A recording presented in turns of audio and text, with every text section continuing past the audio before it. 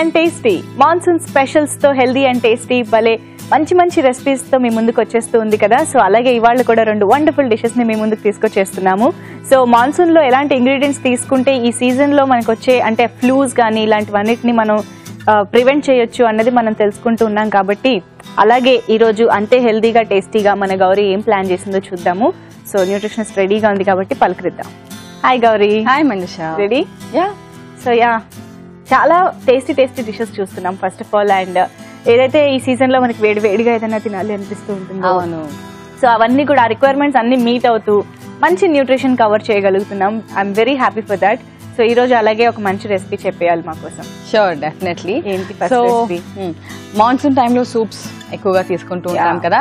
So అందుకనే ఒక మంచి కాంబినేషన్ ఆఫ్ వెజిటబుల్స్ అండ్ మళ్ళీ ప్రోటీన్స్ కూడా combination తీసుకొచ్చేసాను, which is gobi and lentil soup. Start చేసేద్దాం అయితే. తీసుకొస్తాను ఇంగ్రీడియంట్స్.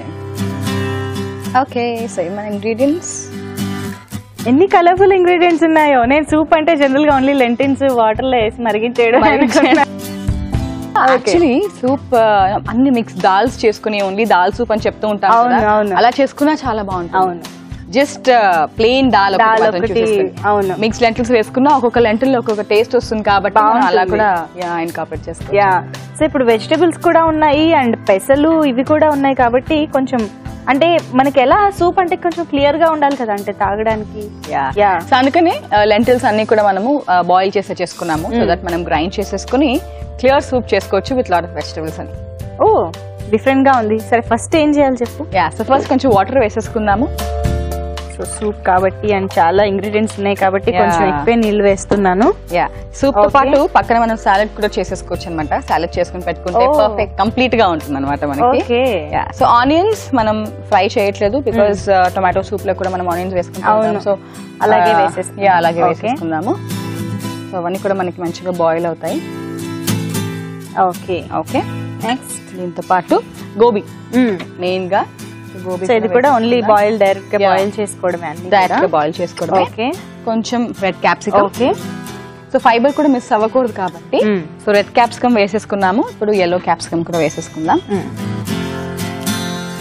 సో ఎంత కొంచెంగా వేసుకున్నా కూడా మనకి ఇవన్నీ మంచిగా బాయిల్ అయిపోతే ఆ ఫ్లేవర్స్ అన్ని కూడా మనకి పట్టేస్తుంది. సో కొంచెం ఏమైనా వేయాలి ఇందులో? కొంచెం సాల్ట్ వేసుకుందాం. ఓకే, మూత పెట్టేసి దాల్స్ అన్ని కూడా మనం బాయిల్ చేసుకున్నాం కాబట్టి ఫస్ట్ ఇప్పుడు గ్రైండ్ చేసేసుకుందాం. సో ఇంకా స్మూత్ గా మనకి థిక్నెస్ కూడా వచ్చేస్తుంది సూప్ లో చక్కగా. సరే అయితే జార్ తెచ్చేస్తాను.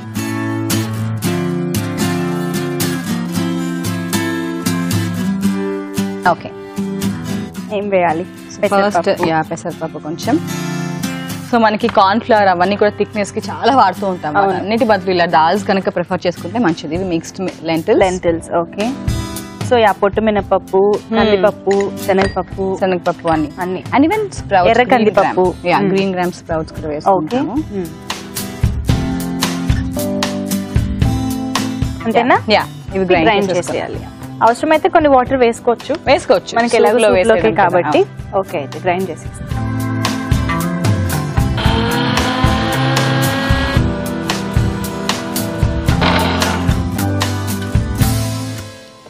ఓకే, సో రెడీ అయిపోయింది. కొంచెం పేస్ట్ లాగా చేసేసాను. మంచి కన్సిస్టెన్సీ కూడా బాగుంది. అంటే మనకి మళ్ళీ థిక్నెస్ కూడా రావాలి కదా. ఓకే, అయితే ఇది పక్కన పెట్టేస్తున్నాను. సో ఇప్పుడు మనకి మెయిన్ గా ఇవి బాగా మరగాలి అంటే గోబీ అది ఉడకాలి కదా, అంతేనా? తర్వాత వేసుకోవాలి. ఓకే, అయితే సో కొంచెం టైం పడుతుంది కాబట్టి ఇలా నేను ఒక క్వెరీ అడిగేస్తాను. సో సింపుల్ గా అండ్ చాలా ముఖ్యమైన విషయం, ఈ మాన్సూన్ సీజన్ లో ఇమ్యూనిటీ ఉండాలి. లేకపోతే రకరకాల ఫ్లూస్ చాలా ఈజీగా అటాక్ అయిపోతూ ఉంటాయి, మనకి ప్రాబ్లమేటిక్ గా ఉంటుంది. సో ఇమ్యూనిటీ పెంచుకోవడానికి ఎస్పెషల్ ఈ సీజన్ లో ఏం చేస్తే better food wise? So immunity పెరగడానికి జనరల్ గా ఫస్ట్ థింగ్ మనం గుర్తుపెట్టుకోవాల్సింది ఏంటంటే మనం ఎలాంటి ఫుడ్ తీసుకుంటున్నాము. ఎందుకంటే మన ఇమ్యూన్ సిస్టమ్ జనరల్ గానే ఇప్పుడు ఒకవేళ మనం సరిగ్గా తినకపోతే జనరల్ గానే అది వీక్ ఉంటుంది. అండ్ అది పెట్టుకుని మళ్ళీ మనము బయట ఫుడ్స్ ఆర్ స్ట్రీట్ ఫుడ్స్ తిన్నా కూడా హైజీన్ ప్లేసెస్ లో తీసుకుని, స్ట్రీట్ ఫుడ్ ఇప్పుడు చాలా కామన్ అయిపోయింది. బట్ స్టిల్ హైజీనిక్ ప్లేసెస్ కూడా ఉన్నాయి అండ్ చాలా ఫేమస్ స్టోర్స్ కూడా ఉన్నాయి. అలా మనం చూస్ చేసుకుంటే బెటర్. అండ్ దాంతో పాటు సో ఒకవేళ బయట ఫుడ్ తిన్నా, ఒకవేళ ఫుడ్ పాయిజనింగ్ అయినా కూడా మన ఇమ్యూన్ సిస్టమ్ ఇంకా డౌన్ అయిపోతుంది.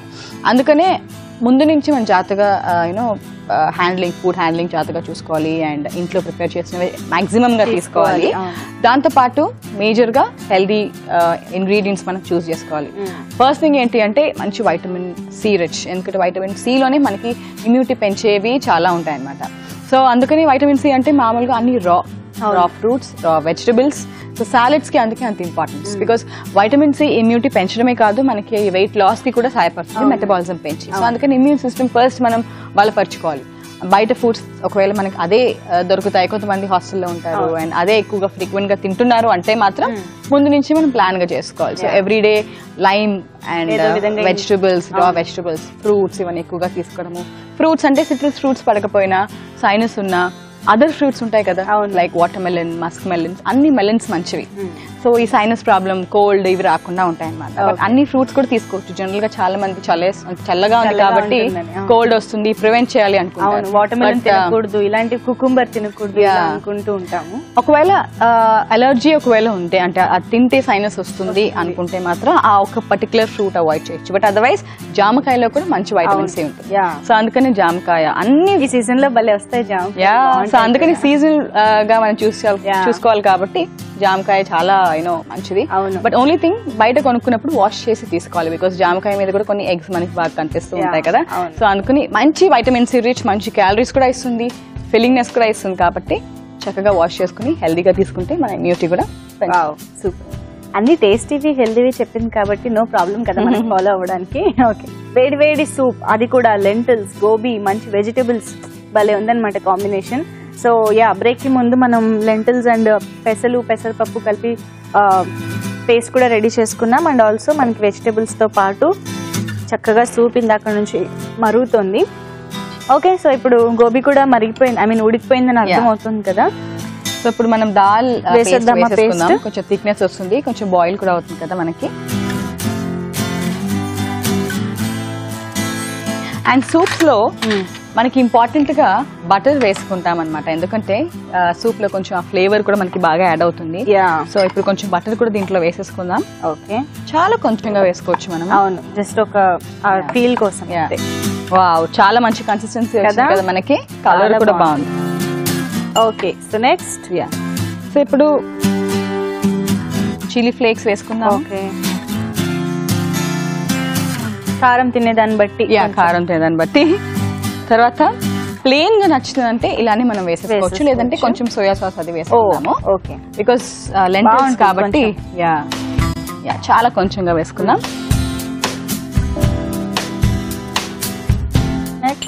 అండ్ కొంచెం పెప్పర్ పౌడర్. సో ఇవన్నీ కూడా మనకి మిక్స్ అయిపోవాలన్నమాట.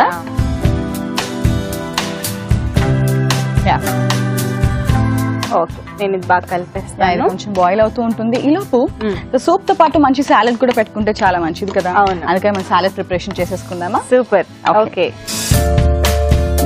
సో ఒక మిక్సింగ్ బౌల్లో మనం ఇందాక వేసుకున్న స్ప్రౌట్స్ కానీ వెజిటబుల్స్ కానీ ఇవన్నీ కూడా మనకు ఒకవేళ ఇంకా తీసుకోవాలి అనుకున్నా ఆర్ మనం రాగా తీసుకోవాలి అనుకున్నప్పుడు మాత్రం డెఫినెట్ గా సూప్ తో పాటు సాలెడ్ పెట్టుకుంటే ఈవినింగ్ స్నాక్స్ కి చాలా బాగుంటుంది. క్యాలరీస్ కూడా మెయింటైన్ అవుతాయి. అండ్ అలాగే తాగుతూ ఉండాలంటే కూడా కొంచెం బోర్ ఉంటుంది కదా, మధ్య మధ్యలో తింటూ ఉంటే కూడా బాగుంటుంది. సో స్ప్రౌట్స్ వేసేస్తున్నాను నేను. ఓకే, తర్వాత yellow క్యాప్సికమ్. ఓకే, తర్వాత రెడ్ క్యాప్సికమ్. ఆహా, భలే ఉంది. 2 రెసిపీస్ ఓకే దెబ్బ. తర్వాత avocado. Okay, wow, and so colourful it is. కాబట్టి ఆనియన్స్ కూడా వేసుకోవచ్చు. ఆనియన్స్ ఒకవేళ నచ్చుతున్నాయి అనుకుంటే ఇలా వేసుకోవచ్చు. తర్వాత మొత్తం రెసిపీకి సరిపడా సాల్ట్. ఓకే, చాలా కొంచెంగా వేసుకున్నాం బికాజ్ నిమ్మరసం అవన్నీ కూడా వేసుకుంటాం కాబట్టి. నిమ్మరసం, తర్వాత కొంచెం పెప్పర్. ఓకే, కొంచెం కొత్తిమీర కూడా వేసుకోవచ్చు. బాగుంటుంది. మంచి సాలెడ్ మనకి చాలా బాగుంది. వావ్, సో ఇది మనం సెపరేట్ గా సర్వ్ చేసుకుంటాం. ఓకే, సో నౌ మనకి ఇప్పుడు సూప్ కూడా రెడీ అయిపోయినట్టే కదా, ఇంకా డైరెక్ట్ గా అన్ని కలిపి ఒకసారి సర్వ్ చేసేద్దామా. ఓకే, వావ్, ఇది కూడా మంచి కన్సిస్టెన్సీ వచ్చింది. ఓకే, బౌల్ తీసుకో. డిష్ అవుట్ చేసేసుకున్నాం ఇప్పుడు.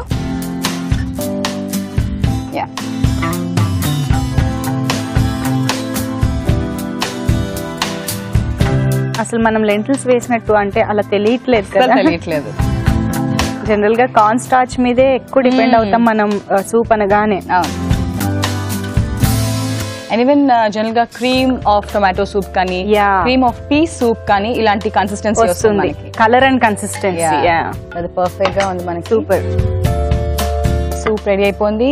అండ్ సాలడ్ మనం సర్వ్ చేస్తాం. ఆహా, కలర్ఫుల్ గా భలే ఉంది. కానీ ఇంత సింపుల్ గా చేసుకోవచ్చు కదా సాలడ్ అంటే. చాలా సింపుల్. అమ్మో మనకి రాదేమో ఆ టేస్ట్ అని అనుకుంటూ ఉంటాం కానీ. అండ్ సాలడ్ రెసిపీస్ కూడా అడుగుతూ ఉంటారు. అవును, చాలా మంది. బట్ అదంతా అవసరం లేకుండా చాలా సింపుల్ గా కలర్ఫుల్ గా చేసేసుకున్నాము. ఎంత సింపుల్ గా చేస్తే సాలడ్ అంత టేస్టీగా ఉంటుంది కదా. కొంచెం కొత్తిమీర కూడా సూప్ మధ్యలో పెట్టేసుకో. Chilli flakes. ఓకే.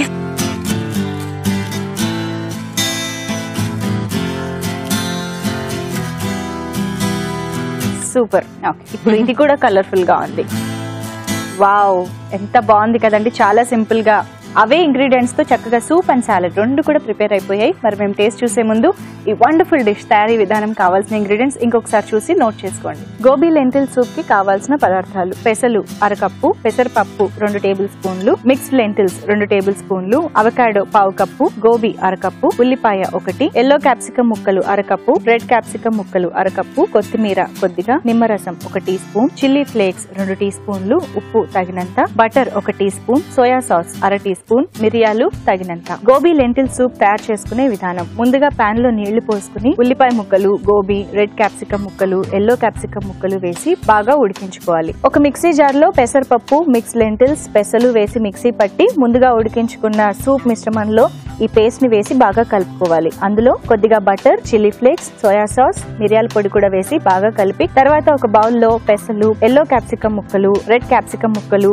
అవకాడో ముక్కలు, ఉల్లిపాయ ముక్కలు, తగినంత ఉప్పు వేసి కొద్దిగా నిమ్మరసం, మిరియాల పొడి, కొత్తిమీర వేసి తర్వాత ముందుగా ఉడికించుకున్న సూప్ ని ఒక బౌల్ లోకి తీసుకుని సాలడ్ ని ఇంకొక బౌల్ లోకి తీసుకుని సర్వ్ చేసుకుంటే gobi lentil soup ready.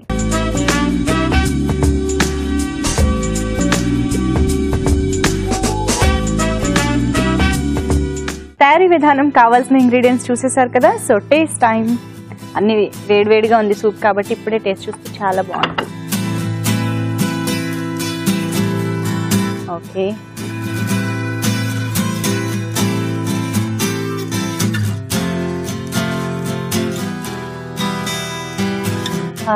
Nice consistency కదా. చాలా సటిల్ గా యమ్మీగా భలే ఉంది. సాలడ్ కూడా టేస్ట్.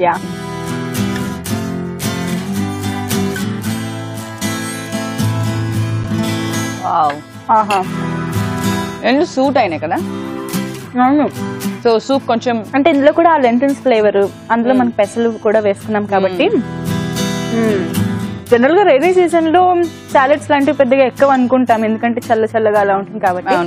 ఈ సూప్ అండ్ సాలెడ్ కాంబినేషన్ బాగుంది. అందుకే వేడిగా తాగుతూనే సైడ్ లో సాలెడ్ తింటూ ఉంటే మంచి ఫీల్. చాలా బాగుందండి. యాజ్ ఇట్ ఈస్ డెఫినెట్ గా ట్రై చేయండి, you will enjoy. Okay, so మొత్తానికి ఒకే రెసిపీలో రెండు చూపించేసాము. నెక్స్ట్ ఏం చూపిద్దాం మరి? నెక్స్ట్ మంచి చట్నీ విత్ రైస్ చేసుకుంటే బాగుంది కదా, కొంచెం యూనో కారంగా. అండ్ రైస్ కూడా మనకి నచ్చుతుంది కాబట్టి సూపర్. అవును. So garlic chutney with red rice చేసుకోబోతున్నాను అనమాట ఇప్పుడు. డిఫరెంట్ గా ఉంది, బాగుంది. చూద్దాం మరి ఎలా చేయాలో. ఓకే, సో మన ingredients. Okay, so main chutney ingredients అన్ని కనిపిస్తున్నాయి బాగా. సో గార్లిక్ కొంచెం ఎక్కువ వాడుతూ మనం కోకోనట్ బేస్డ్ గా చేసుకుంటున్నాం అనమాట. Okay okay.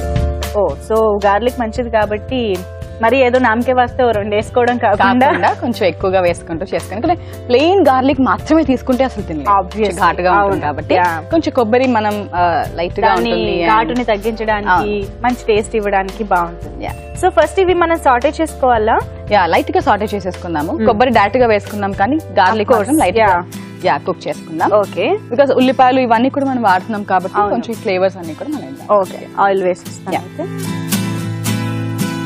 ఓకే, నూనె వేసేసాను. నెక్స్ట్ సో ఫస్ట్ పోపు వేసేసుకుందాము. ఓకే, కొంచెం తీసి పెట్టుకుందాం కూడా పైన వేసుకోవడానికి, అందుకే కొంచెం ఎక్కువ వేసుకోవాలి. జీరా కూడా ఎక్స్ట్రా వేసుకున్నాము. ఓకే, ఆబ్వియస్ గా ఈ గార్లిక్ వీటికి ఇదంతా బాగుంటుంది కాబట్టి అవును జీరా ఫ్లేవర్స్ అన్ని. మెయిన్ గా మనకు కొంచెం పచ్చిపప్పు ఇక్కడ వేగితే కొంచెం పోపు పక్కన పెట్టుకుందాం. మిరపకాయలు అవన్నీ కూడా వేసుకుందాం మనము. ఫస్ట్ పోపు వేగి కొంచెం తీసాక మిగతా అన్ని వేసేసుకోవచ్చు లైన్ గా. అవును. కరివేపాకు కూడా వేస్తావా?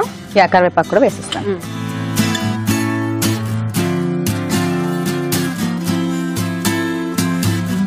ఓకే, కొంచెం తీసి పక్కన పెట్టేద్దాం. కొంచెం బౌల్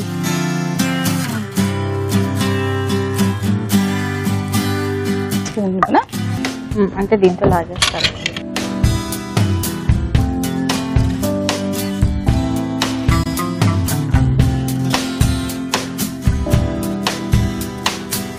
ఓకే, ఇది పక్కన పెట్టేసుకుందాము.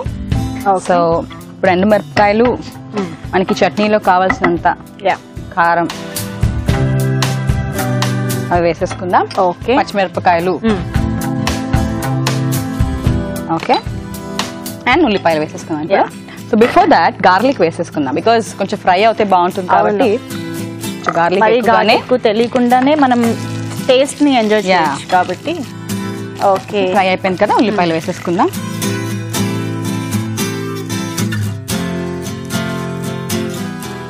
ఇది కొంచెం ఫ్రై అవ్వాలా? కొంచెం ఫ్రై అవ్వాలి. కొత్తిమీర. ఓకే, ఉల్లిపాయలు కూడా చక్కగా వేగిపోయాయి. ఇంక ఇప్పుడు ఇది స్టవ్ ఆఫ్ చేసేయడమేనా? స్టవ్ ఆఫ్ చేసేసుకుందాము. కొంచెం చల్లారాలి మనకి అది. అవును. తర్వాత కొబ్బరి కూడా వేసి గ్రైండ్ చేసుకోవచ్చు. ఈ లోపల సాల్ట్ వేసేసుకుందాం దీంట్లో. ఒకసారి కలిపేద్దాం. కావాలంటే మళ్ళీ ఒకసారి చట్నీ మొత్తంగా సాల్ట్ వేసుకోవచ్చు. చింతపండు కూడా గ్రైండ్ చేసేటప్పుడు మనం వేయాలి. ఓకే, అయితే సో కొంచెం మనకి మిక్చర్ అంతా కూడా కొంచెం రూమ్ టెంపరేచర్కి వచ్చేస్తే గ్రైండ్ చేసుకోవచ్చు కాబట్టి టైం పడుతుంది కదా. సో మాన్సూన్ స్పెషల్ గా ఈ రోజు ఆల్మోస్ట్ రెండు రెసిపీస్ చూస్తున్నట్టుగా అనిపిస్తుంది అనమాట. బట్ అంత రిచ్ గా అంత టేస్టీగా ఉంటున్నాయి. So soup and salad okay రెసిపీలో చూసేసాము. And ఇప్పుడైతే చట్నీ విత్ రెడ్ రైస్ అనమాట. చాలా చాలా బాగుంది. సో నేను జార్తో కూడా రెడీగా ఉన్నాను, ఎందుకంటే ఇప్పుడు మనం గ్రైండ్ చేసుకోవాలి కదా. ఓకే, సో ఇప్పుడు వేయించుకున్న పోపు అంతా ఫస్ట్ వేసేనా? ఆల్రెడీ కొంచెం పోపు పక్కన పెట్టుకున్నాం కాబట్టి. ఓకే,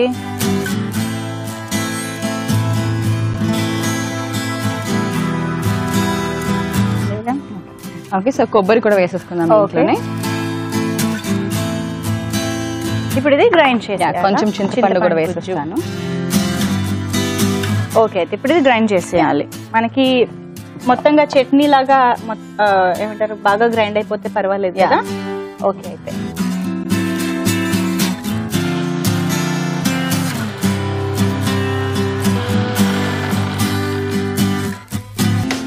ఓకే, రెడీ అయిపోయింది చట్నీ.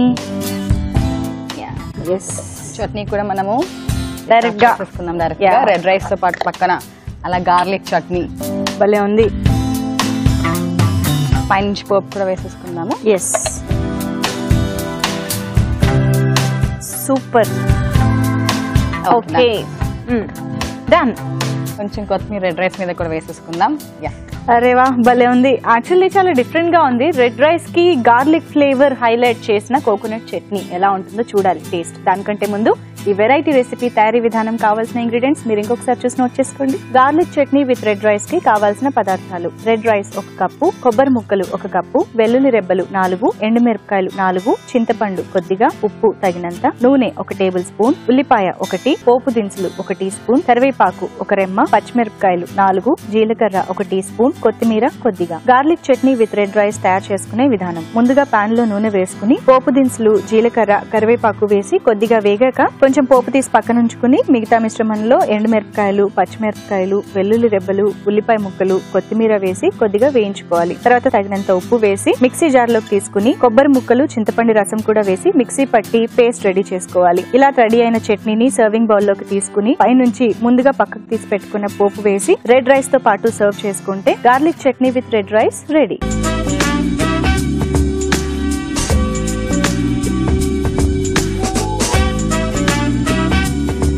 తయారు చేసుకునే విధానం, కావాల్సిన పదార్థాలు నోట్ చేసుకున్నారు కదా.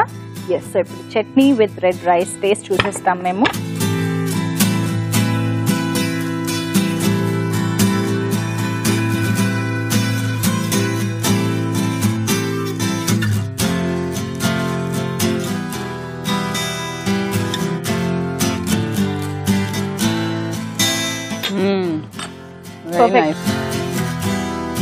I think red rice flavour కి అంటే టేస్ట్ కి గార్లిక్ ఫ్లేవర్ చాలా బాగా సెట్ అవ్వడం వల్ల ఈ కాంబినేషన్ ఇలా కుదిరింది కదా. రెడ్ రైస్ కొంచెం బ్లాండ్ గా ఉన్నప్పుడు అంటే వేరే కొంచెం స్పైసీగా కర్రీస్ అవన్నీ కావాలి కదా, బదులు సింపుల్ గా చేసుకోవాలి అండ్ కంప్లీట్ గా ఉండాలి న్యూట్రిషన్ అనుకున్నప్పుడు this is one of the best. చాలా బాగుంది. ఈ రెడ్ రైస్, బ్రౌన్ రైస్ ఇలాంటి వాడేటప్పుడు మనకు చాలా కొన్ని రెసిపీస్ మాత్రమే దానికి సూట్ అయ్యాయి అనిపిస్తూ ఉంటుంది కాబట్టి సో ఈ కోకోనట్ స్వీట్నెస్ కానీ గార్లిక్ ఫ్లేవర్ కానీ చాలా బాగా సెట్ అయింది అనమాట. డెఫినెట్ గా ఈ కాంబినేషన్ ట్రై చేయండి. సో హ్యాపీగా రెడ్ రైస్ కూడా ఇన్కార్పొరేట్ చేసుకోవచ్చు మీ డైట్ లో.